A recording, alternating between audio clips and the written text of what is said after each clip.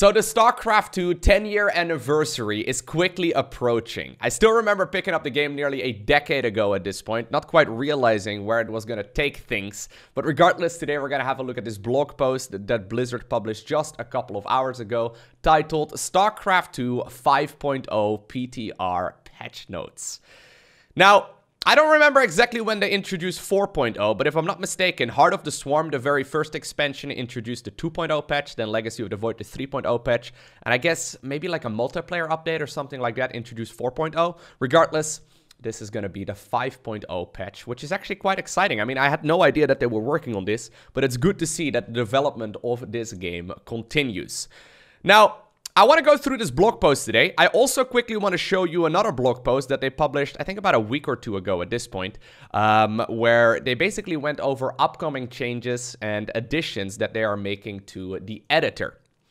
So I will include links to both of these blog posts down below in the description of this video so you can read it if you want to. The thing is, I checked out most of this very, very long blog post that Blizzard published, well, apparently July 14th. It's a significant improvement to the StarCraft 2 editor. Now, I have never made maps in StarCraft 2 before. I have never, you know, made a custom map or like an arcade game or a custom campaign or anything along those lines.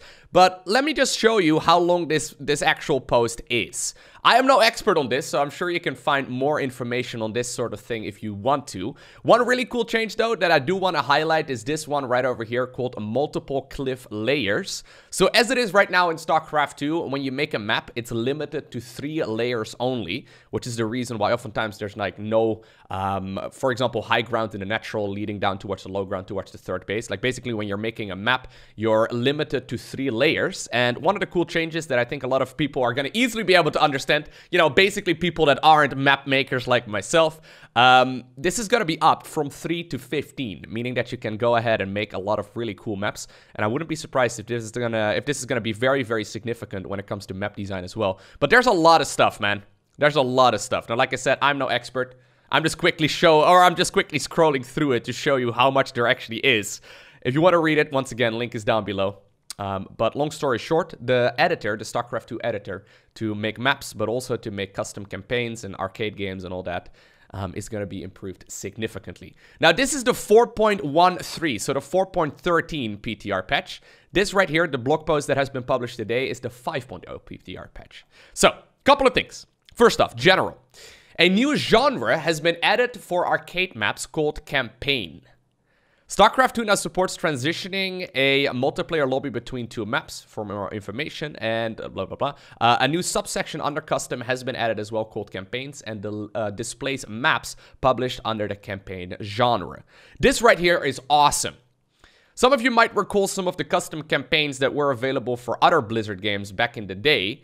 This is going to make publishing those campaigns significantly easier. Now, I know that there are some arcade campaigns already in SC2 right now, but they can be a little bit finicky. I remember, I don't know if this is still a problem, but I remember there were some problems back in the day with like saving your progress and all of that. And I'm pretty sure this is going to make things significantly easier. With the improvements to the editor, I'm really excited to see what kind of what kind of campaigns, you know, players actually come up with. And I'm certainly looking forward to covering some of those custom campaigns on the channel in the future. So if you're interested in that, let me know down below in the description of, or rather the comment section of this video, because I would love to go ahead and cover some of those. I know there's some excellent ones out there, like for example, Mass Recall, and recently someone made like the Kerrigan covert ops as well, and I've never really played those. Maybe I should, but I guess we'll go ahead and at the very least check out a couple of them as the 5.0 patch releases. Now, just to clarify, by the way, I saw at least a lot of confusion about the words PTR, or I guess the letters PTR in this instance. It stands for Public Test Realm, so it's basically like a separate server that is currently live for SC2. You can download this patch if you want to. You can check out the changes if you want to over there. But long story short, it's not quite a published and finished version yet. You can kind of view, I guess, a PTR patch as like a beta patch for now, and then at some point in the future they're going to be releasing the full version of this patch to the live version of the game. So first off, custom campaigns. Secondly, the editor improvements. So that's that other blog post that I talked about. Once again, link is down below. New campaign achievements. Now, I'm excited for this one myself. I did a campaign achievement hunt, I think about a year or two ago at this point on the live stream, where I basically completed all of the achievements for the StarCraft 2 campaign. So I've got 100% of the achievements done. Now, a new campaign achievement has been added for every mission in Wings of Liberty, Heart of the Swarm, Legacy of the Void, and Nova Covert Ops. Upon completion of all 10th anniversary campaign achievements, players will receive the new Stone announcer. So Stone obviously is one of the guys that was with Nova in the Nova Covert Ops. But I'm excited to once again have a reason to go through the campaign, because I always really enjoy playing through those missions. But I mean, like I said, I've completed all of them on Brutal. I've done all of the achievements. There's really no particular reason for me to go back other than just have fun. And I mean, having fun in 2020 in video games, ridiculous. No, but yeah, I'm looking forward to once again going through these achievements and then eventually getting the Stone announcer as well. Now it says, note, these achievements can be earned on any difficulty above normal. However, they are designed to be scalable and are possible, though extremely challenging on even brutal. All right, so yeah, I will definitely be playing on them. I will definitely be playing them on brutal myself. It's going to be a fun challenge. I'm looking forward to that. All right, now here's another thing that has been promised for like, I don't know, like 3 years at this point, and it's finally going to come into the multiplayer version of the game. Countdown to start timer. So in versus games, a short countdown timer will now count down to the beginning of the game after all players have loaded in. So long story short, essentially how this works is once the progress bar of the players loading in finishes, there's a 3-second timeout. So right now, as it is, when you click the find match button and a match is found, you stare at the middle of your monitor until the game begins. And right now you can just chill a little bit, knowing that you're going to get like an audible cue and then also a visual cue that the game is just about to start, which is a nice addition. I like this a lot, actually. This doesn't seem very significant, but I really think that this is a substantial improvement. It's also going to make I guess early game worker splits a little bit easier, right? Because you can, you know, center your mouse at the correct position and all that. It's going to make things a little bit smoother. And yeah, it's a nice change that I wish we have had for many years. Apparently it took a while to implement, but it's finally coming. This right here is actually also a very significant one, and while I can imagine this isn't particularly relevant for the majority of the player base, I love this change. So, game server choice on lobby creation. Lobby hosts may now select their game server when creating a custom lobby. Requires enabling an option in your language and region options. This one right here is important, especially for the esports parts of SC2. So, say for example, you're doing a tournament, right? And you have players from Korea participating against players in Europe. The majority of the time, the way that this works right now at that professional level is that they switch on over to the North American server and they basically host a game on the NA West server, which is essentially like, you know, where the two places meet in the middle, you know what I mean? Because obviously if you were, you know, say you're playing in Korea and you're forced to play on the European server, or you're in Europe and you're forced to play on the Asian server, you're in a lot of trouble because the ping is absolutely unfair. So they try and meet in the middle. This is going to make setting all of that up substantially easier.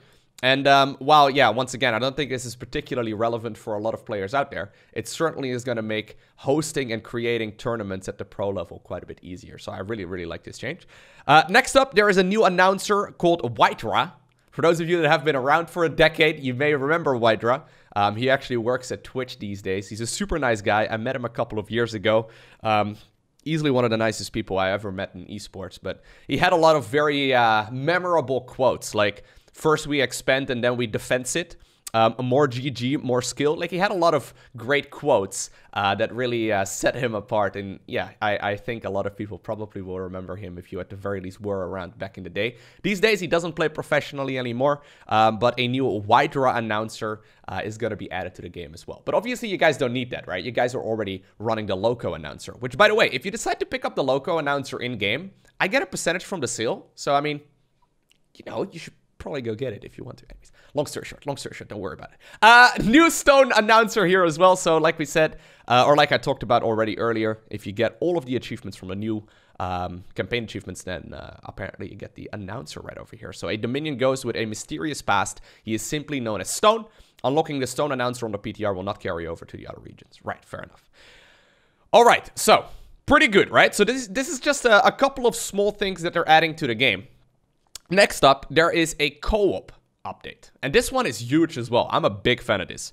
So, for players that play this game quite a bit, and that includes myself, if you get all of the co-op commanders to the maximum level, and you then go ahead and just simply get your, what's it called, like the Ascension level or whatever to the maximum level as well, so you unlock all of the mastery points and all that, there really isn't much for you to go ahead and do anymore in co-op, other than the weekly mutation missions, but after you've played a couple dozen of those as well, it kind of just blurs it together, and it becomes very much so the same, right? So, here's a cool thing.